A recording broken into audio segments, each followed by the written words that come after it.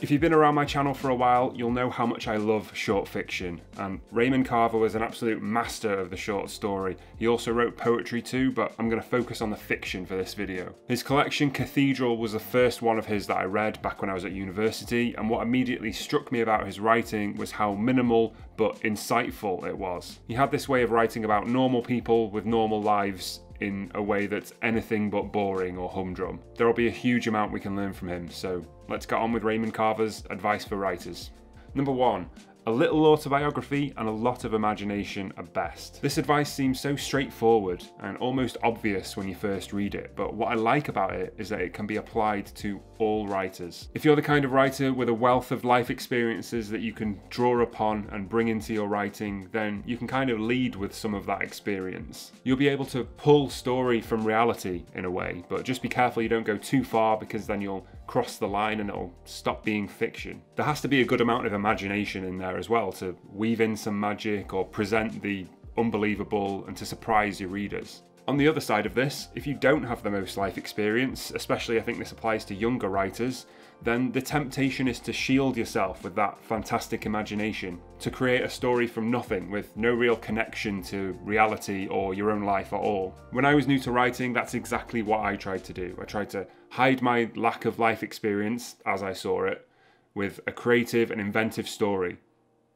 And it didn't work. The story ended up feeling flat and inauthentic, and it had no life. And it wasn't that I didn't know enough about the setting, so it didn't feel real, or that I hadn't done enough research into what the story was about, so that didn't bring it to life. It wasn't that stuff. The problem was that to protect against the story being boring, I didn't put any of myself into it whatsoever. There was nothing about how I saw the world. There was no trace of me in that story. And I don't mean write yourself into the story as an actual character, by the way. I just mean the story has to be yours and it has to come from your unique perspective. You can't be a human printer and just output a story like that. A bit of yourself always has to come out with any story that you write in order for it to have any life at all. You might think that nothing story-worthy has ever happened to you. That's definitely what I thought at that time, and what a privilege that is, I should mention. But that's not what this advice means, I don't think.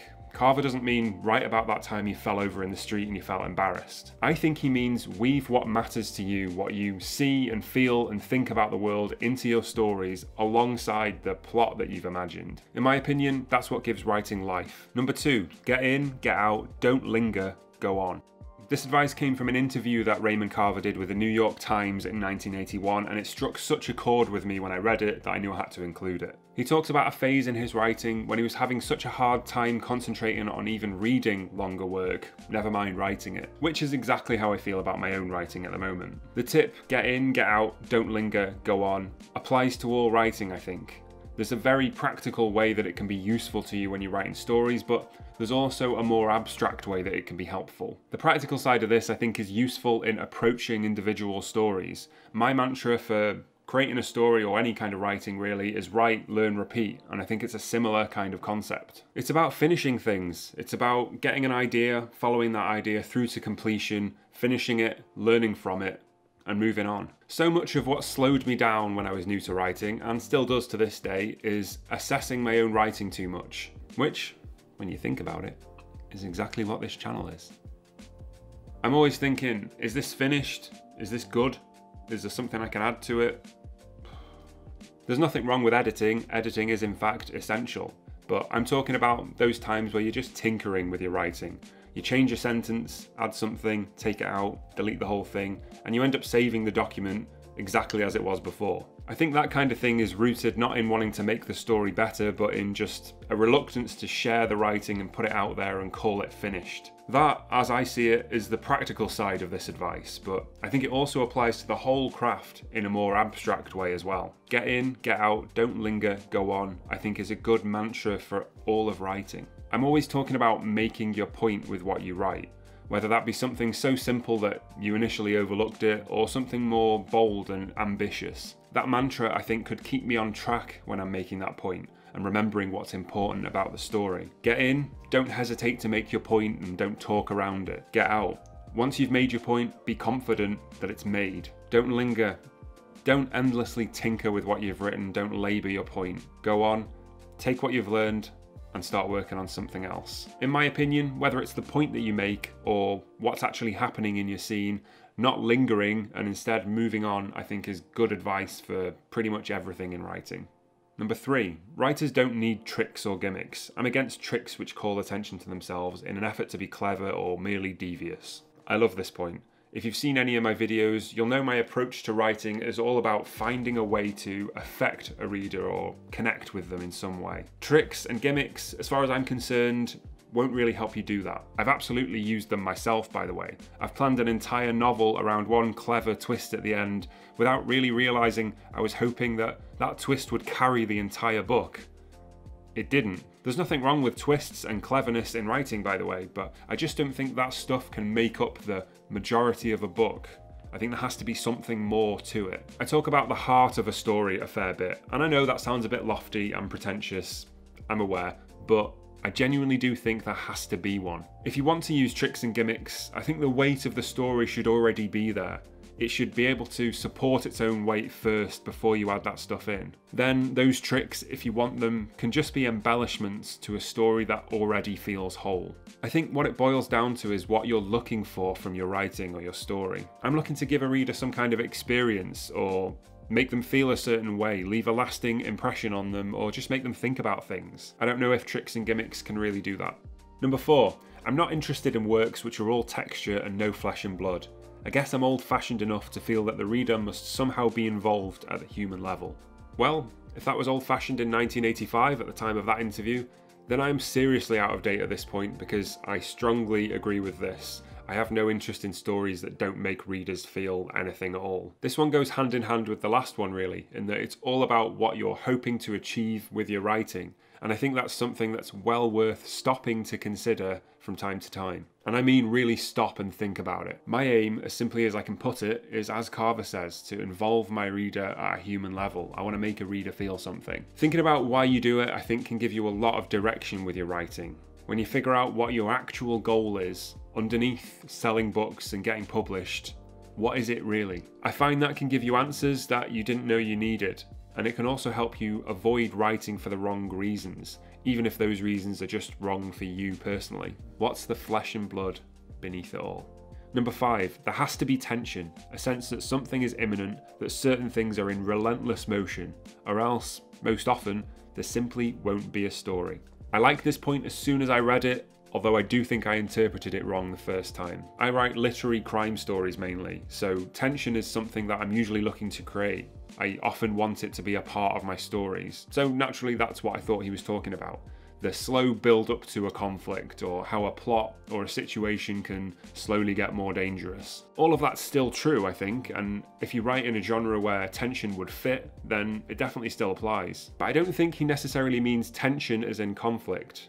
I think the tension he's talking about is the kind you find in Elastic. The kind of tension that comes from things wanting to change shape or from stretching things out. All stories, I think, benefit from being stretched out or closely looked at or tested to see if they hold their shape. And the phrase relentless motion is a great way to sum up what should always be happening with any story. It should always be moving forward, making progress, working towards something. There always has to be a force that's pulling it on or driving it forward, no matter what kind of genre you're writing in or what you want the speed of your story to be. A sense of something being imminent. I can't really think of a better way to make a reader turn a page than that. Number 6, if you're going to describe a spoon or a chair or a TV set, you don't want to simply set these things into the scene and let them go. You want to give them some weight, connecting these things to the lives around them. I really couldn't agree more, and if there's one thing that I can't hide my dislike for in writing, it's description for the sake of description. And I know some readers love that, and they absolutely want that in stories, but I'm not one of them. I definitely agree with what Carver says here. Everything you put into your story should have at least some small reason to be there. Everything should contribute towards the story, even if it's in the tiniest of ways. To clarify, it's a mistake, in my opinion, to spend loads of time describing objects when they have no real bearing on the story. But that doesn't mean that every single thing that you describe has to be absolutely involved in the plot in some way. That's also a mistake. That spoon he mentioned, for example, it doesn't have to sit on a table until the point where it's used as a murder weapon against someone. Ouch. That's not the kind of connection to the story that I think he's talking about. Instead, I think the things that you mention and describe just have to feel like they're a part of the lives of your characters. They're in some ways an extension of your characters, rather than just pieces of your setting. The setting, as much as you might love it, is not alive. It's not a character, so furnishing it with a great number of accessories that don't really interact with anything isn't going to create much of an effect. However, associating objects and things with your characters can carry weight. There can be memories associated with them or value to them. When they sit somewhere disconnected, just being shiny, there's not really any sense of that. When you describe things, I think is also really important. Listing a bunch of stuff at the opening of a story or the opening of a chapter, not only is that a little bit boring in my opinion, but it's also ahead of the characters. It's ahead of the reason you're writing the scene. It's ahead of the story. Even for the most important of objects, I think describing them when a character interacts with them is what gives them purpose. It's what helps connect them to the lives of the characters, as Carver says. Someone feeling the weight of a dagger in their hand has way more life to it than that dagger just sitting on a table. Number 7, it's important for writers to provide enough to satisfy readers, even if they don't provide the answers or clear resolutions. This is really good advice, I think, because it takes into account different types of writers. I'm not the kind of writer that likes to specify in great detail what the outcome of my story is. If you've read anything that I've written, like my novella in Flash, Gold Fury, which I'll link down below, then you'll know I prefer to leave the outcomes of my story a bit more open. Some readers, like me, will really like that.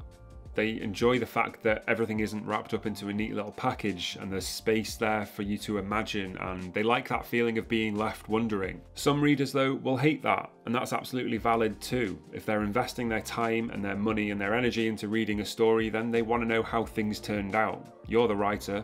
Tell them what happened. You can never please every reader, and it's probably not a great idea to try, but what you can do is try to please as many readers as possible while staying true to the kind of writer that you are. I think that's what Carver is alluding to here.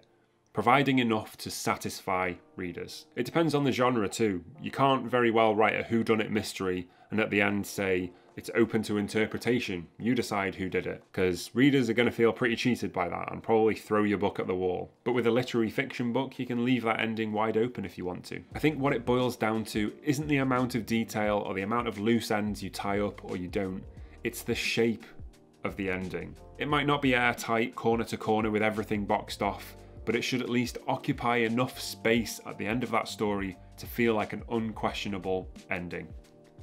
As always, thank you so much for watching. Happy writing.